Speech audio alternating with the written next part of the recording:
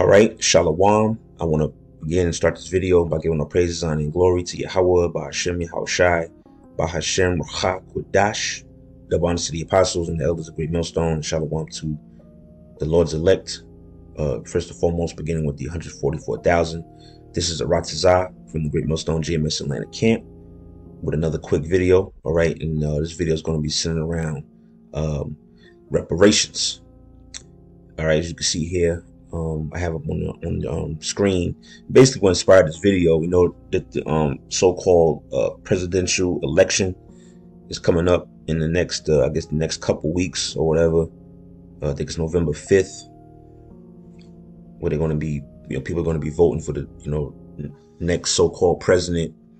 And I've just been watching a bunch of different clips, different panels and debates. Just checking, just kind of just keeping an ear to it or whatever. And one of the topics that you see people, in particular Jake, talk about is reparations. So whether the Democrats are gonna, sign some type of legislation or bill to give us reparations. Is Trump, that the whole topic of us, Jake, getting reparations from slavery, which is pretty much, those of us who have the understanding, and those of us that believe in his word, we understand that reparations is truly not going to come until we in the kingdom. Now, if Esau does decide, right, which Esau is the biblical name for the so-called white man, if the white man or Esau decides to, toss Jake a couple dollars, that's not enough. All right, that's not enough to, fix the damage that this man has already done. The only way to fix it is to put him into captivity, and for have him and not only the so-called white man, but the rest of the other nations that had a hand in bringing us down to, essentially build up our kingdom, just as they used us to build up theirs. So that's the real reparations. All right, and I have the definition here from the Edom Online Dictionary. Okay, it says reparations, a noun, late 14th century. Repair, act of mending. See that? So the only way to repair our people, well, first and foremost, what has to be repaired first is our spirits. All right, our spirits, our minds. Because you look at that, the state of our people as a whole, our people are broken. We're broken. We're in a state of dysfunction. Jake is just completely lost, man. So the Heavenly Father has to,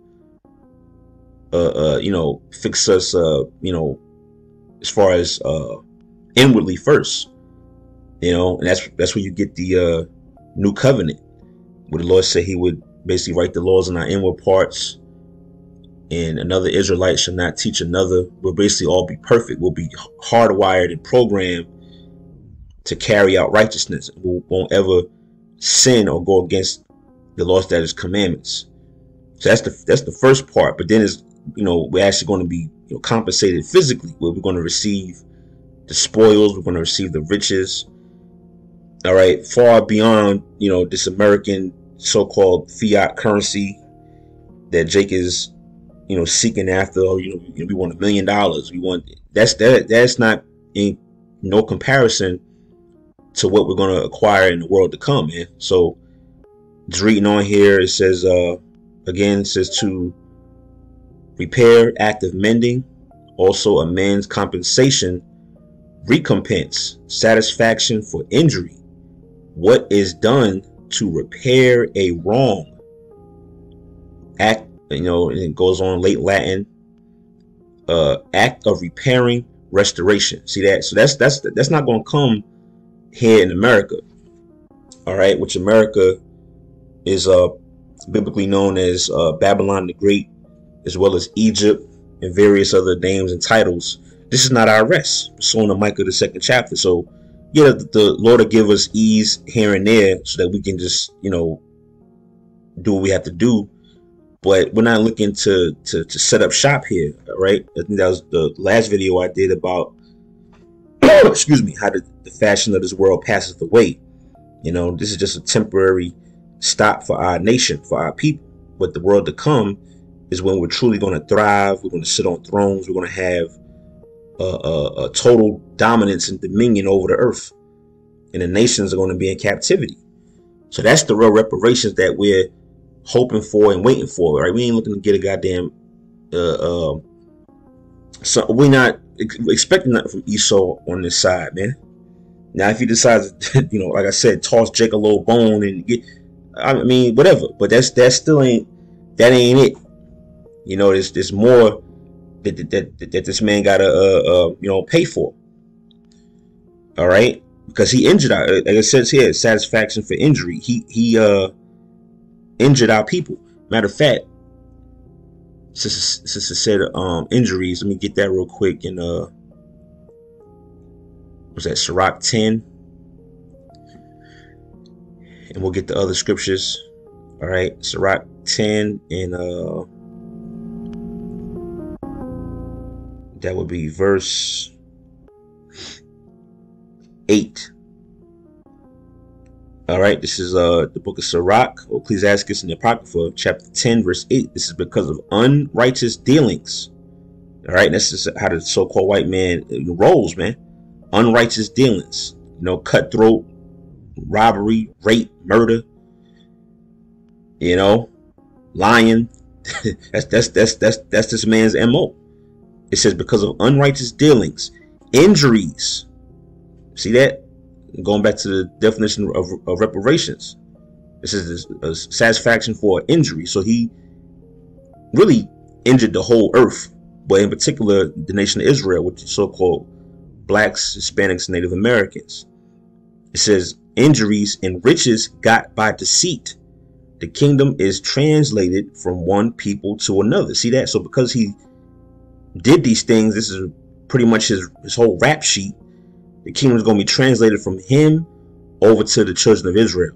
Okay, pursuant to 2nd Ezra chapter 6, verse 9, where it says Esau, is the end of the world, and Jacob is the beginning of it that followeth. So Esau's the kingdom, because currently he has the kingdom as of right now, right? He's the top ruling nation. But according to biblical prophecy, his kingdom is going to fall, and then the kingdom of heaven, all right, as far as the nation of Israel ruling, that's the next kingdom that's going to arise according to prophecy. All right, so let's get the other scriptures here. All right, I think that was it. Yeah, that was the point. So yeah, let's go here, Isaiah 61, and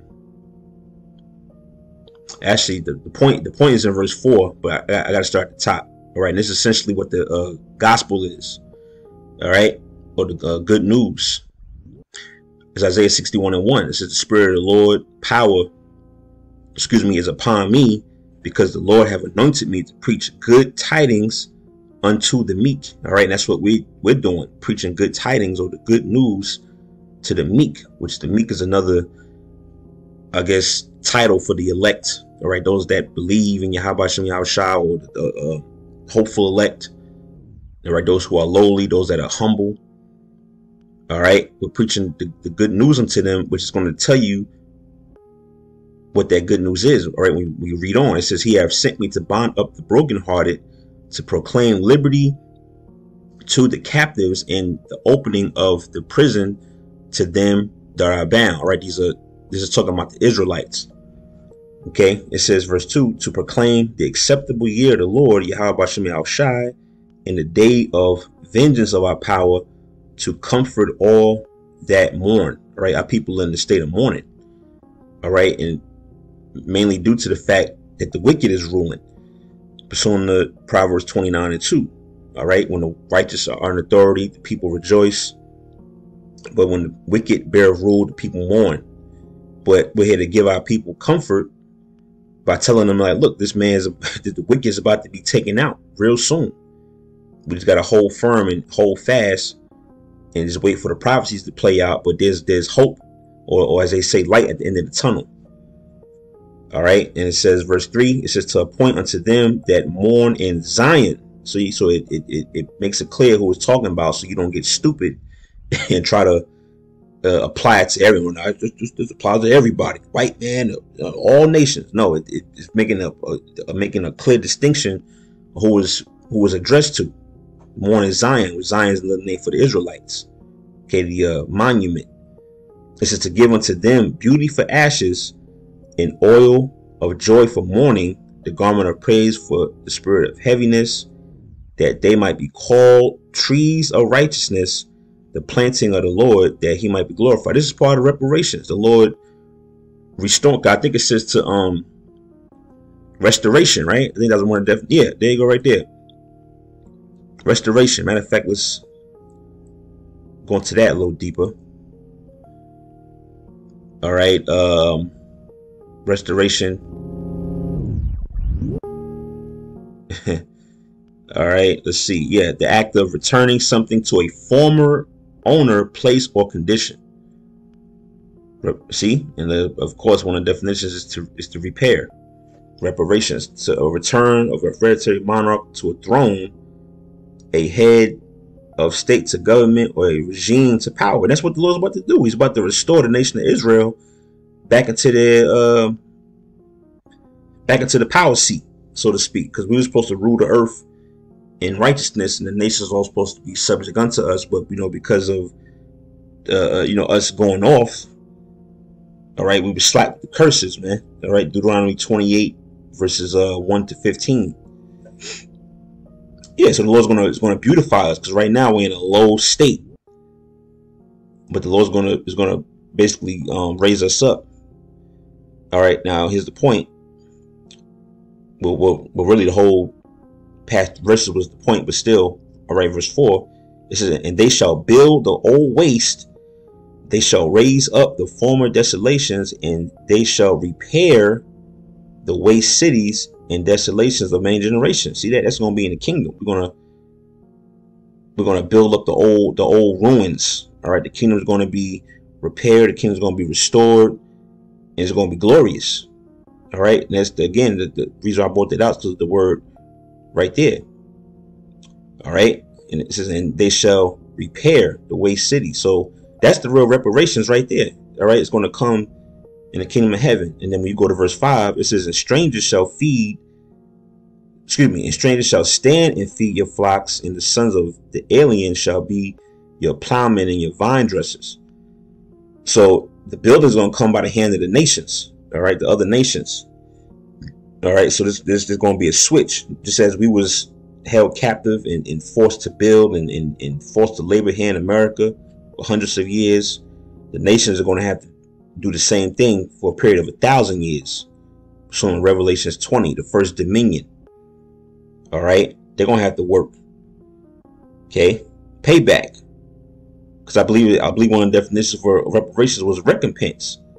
And we know the scriptures say that what he that leadeth into captivity shall go into captivity. Revelation 13 chapter 9th and 10th verse. So this is just. All right, it says, but ye shall be named the priests of the Lord. Men shall call you the ministers of our power. You shall eat of the riches of the Gentiles. See that? There you go. There's again your reparations. We should eat of the riches of the Gentiles. Gentiles are the other nations. In this instance, it says, and in their glory shall ye boast yourselves. All right. So yeah, the Lord's going to allow us to get the spoils. We're gonna. Another scripture says that we shall suck the breasts of kings. Also, meaning that what we're gonna reap of their resources, because really the earth is ours anyway.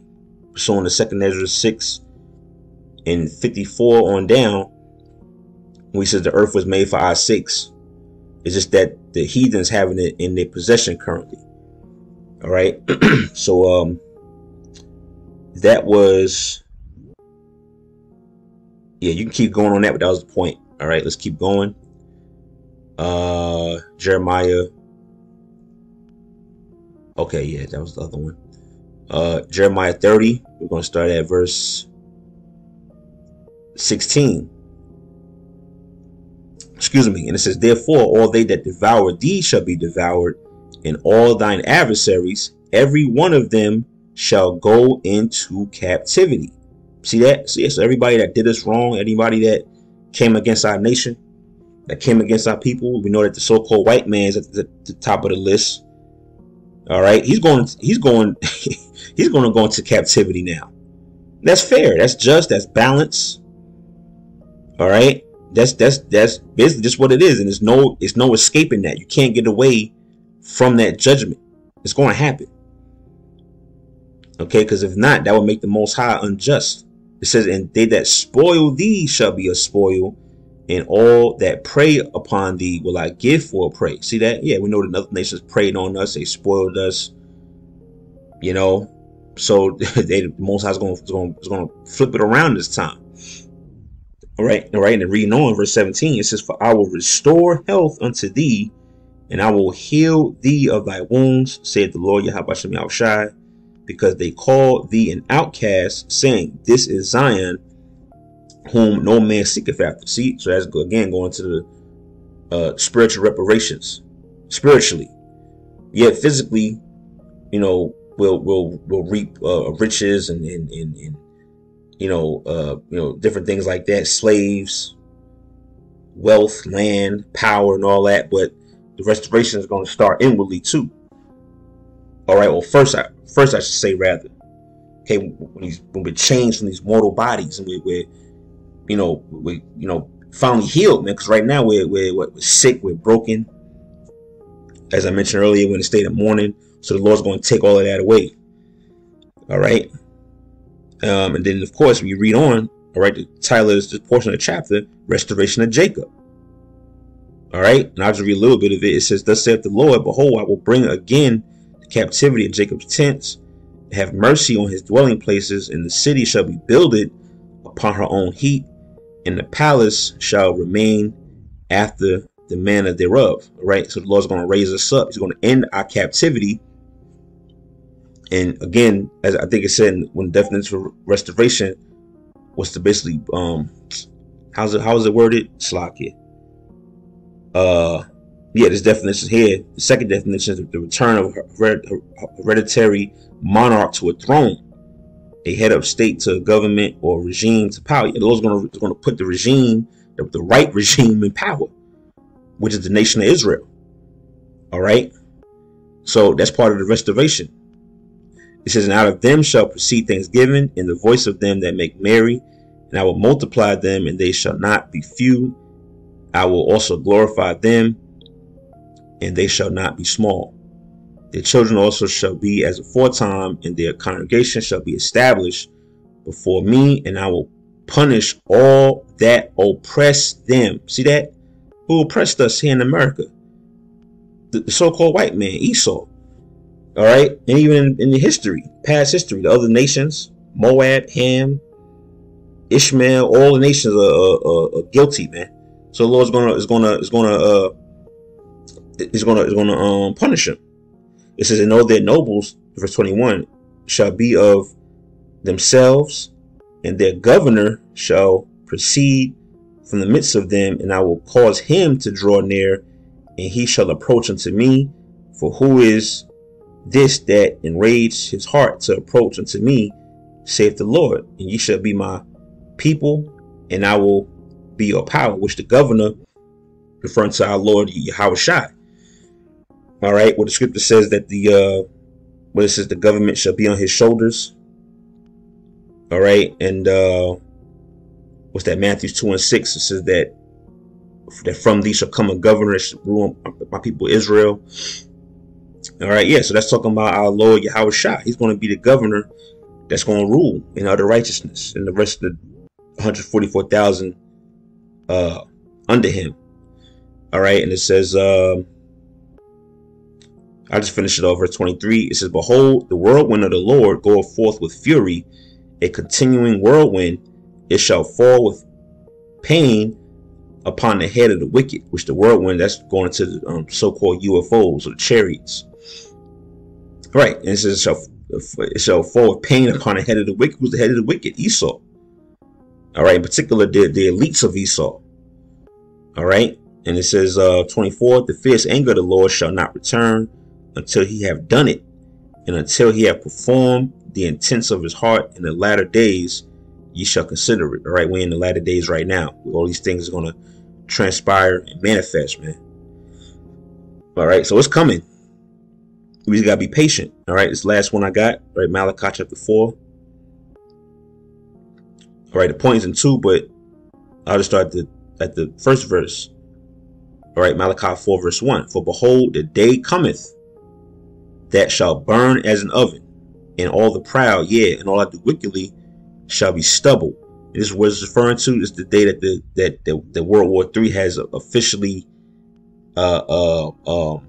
I guess launched, for lack of a better word. It's happening now. It's the stage is being set, but that day is going to come where these nations are going to launch missiles on America, and other certain parts of the world are going to get hit with missiles, in particular the land of Israel. All right, those are two lands, all right, America and the land of Israel, that's going to be totally destroyed from coast to coast. But the only difference is that the land of Israel is going to be built back up, all right, as we read in the prior scriptures, which says that they should repair the waste cities and all of that. That's talking about the land of Israel. But America is going to forever be a barren land. All right, so this day is approaching. It says, and reading on, it says, in the day that cometh shall burn them up, saith the Lord of hosts, and it shall leave them neither root nor branch. Right, the thermonuclear destruction from the nuclear missiles. Verse 2, it says, but unto you that fear my name shall the Son of Righteousness arise with healing in his wing. Who's the Son of Righteousness? That's talking about Yahushua. All right, and notice how it says, unto you that fear my name, showing that the name of the Lord is gravely important, man. All right, you got the Heavenly Father name Yahweh, and the Son's name is Yahushua. And we fear those names, but Yahushua gonna come with what healing. It says healing in his wings, man. When he returned with the as it says in Revelations 1, he cometh with clouds with the chariots. All right, that's when our people, starting with the elect, are going to be healed from all our wounds and bruises. All right, it says, and ye shall go forth and grow up as calves calves of the stall. I mean, the Lord's going to give us an abundance. He's going to bring us up on a level. All right, so there you go. That's the reparations that we waiting on. It says verse 3. It says, ye shall tread down the wicked, for they shall be ashes under the soles of your feet in the day that I shall do this, said the Lord of hosts. And there you go to recompense again, getting payback on our enemies, man. That's the only way you're going to fix the problem.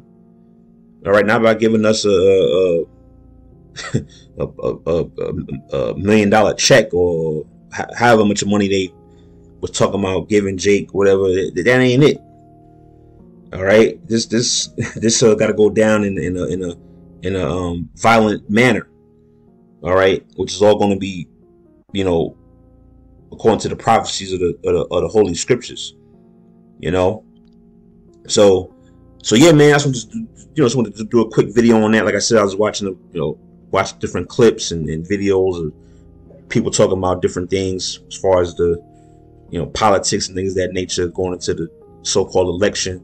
Look, man, the reparations, the real reparations in the kingdom, when the Lord fully repairs our people, all right, inwardly and then of course outwardly, man, we're gonna reap the benefits or the resources of the earth and spoil these nations, But yeah, so with that, Lord willing, you was edified, giving all praises, honor and glory to Yahweh B'Hashem Yahushai B'Hashem Ruach HaKodesh. And Lord willing, to the next video, I'm going to say Shalom.